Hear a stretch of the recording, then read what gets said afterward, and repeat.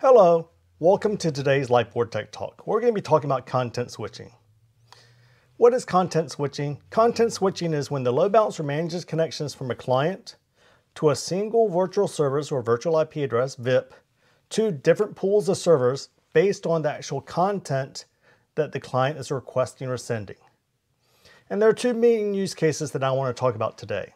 The first one is e-commerce, where some sort of persistence. I need to maintain persistence to a server because, for example, in e-commerce, I'm online shopping and I'm looking at all these products. I'm putting things in my shopping cart. And this shopping cart, chances are only stored on that one local server that I'm connected to. So if the load balancer were to switch me to a different server for some reason, I'm going to lose my shopping cart, and this can be really bad. How do we manage that? We manage that by tracking cookies. And there are cookies that we look at when we do this. So, cookie persistence, where we look at the cookie coming from the client based on that connection, and these cookies have fairly standard names, and they can be unique if you want it to be, depends on the application server and the application. But often there'll be something like session ID or JSession. And these cookies will have a value. These are what we call AV pairs.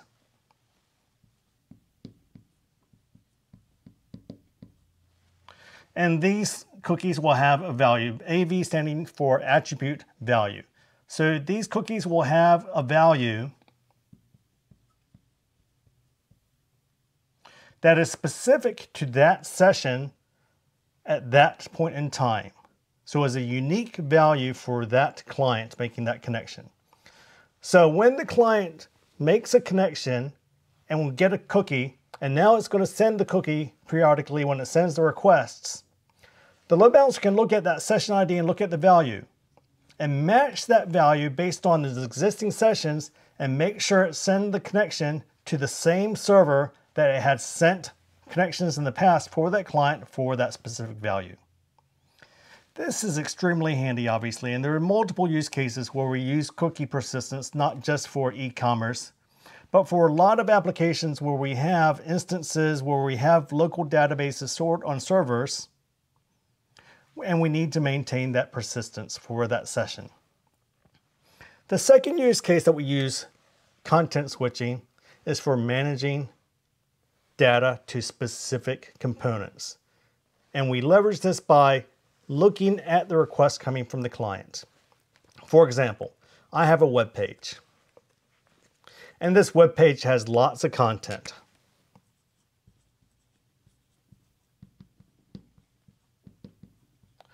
And there's going to be various pieces. There's going to be images. There's going to be text. There's going to be dynamic content. Maybe, for example, I'm running PHP server. And there could be other pieces on this web page or this website that make up this content. And I want to separate the content onto different servers based on the type of content. For example, I might have a server where I want the images and text to go through. So I'm going to look for anything that has .jpg, JPEG, .gif, GIF or GIF files, or PNG, or .text, star.text, anything with this request. So the client makes a request, get/something.jpg. I know his image file. I want to send it to a pool of servers that are specific for images and text. Meanwhile, for a PHP server, I want to look for anything that is star wildcard.php and send it to my pool of PHP servers.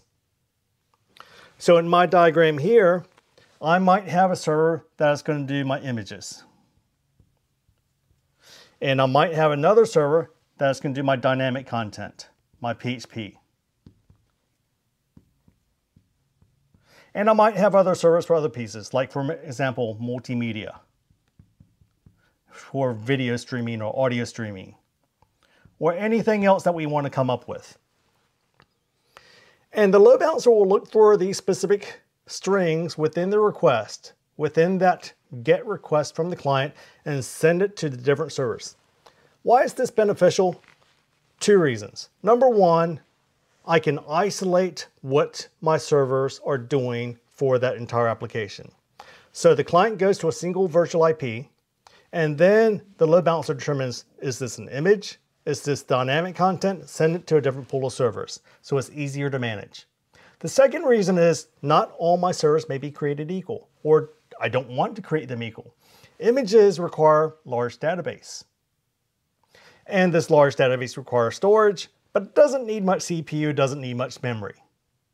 So I want to build a server that has a lot of disk space, not as much CPU, not much memory, and maybe a lot of network bandwidth capability, so it can send these images in big files. Meanwhile, my dynamic server, my PHP server, it needs more CPU and memory because it's doing a lot of dynamic processing of the content. It needs to do things and respond quickly, so I'm going to build a server that has a lot of CPU and memory, probably not as much storage space.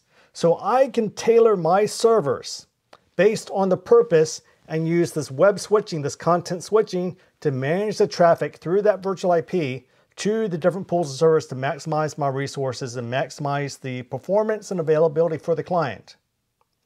So content switching is all about looking at the specific content in the request from the client, going through a virtual IP, a single virtual IP, to these different pools of servers behind it for different purposes. It can be very cool, again, for persistence reasons, looking at cookies or web switching, looking at content. And you can apply this to lots of other applications as well. It's not just specific to these types of protocols, but other protocols can be used as well. So this is a real quick overview on content switching. Hopefully it's useful. Hopefully it gives you some ideas on what you can do for your content on your websites and what your developers can do to help manage this. And you'll learn more. So I appreciate you joining this session for this Lightboard Tech Talk. Please subscribe to the Kemp YouTube channel to find more of our Lightboard Tech Talk sessions and learn a lot more about IT technologies. Thank you very much.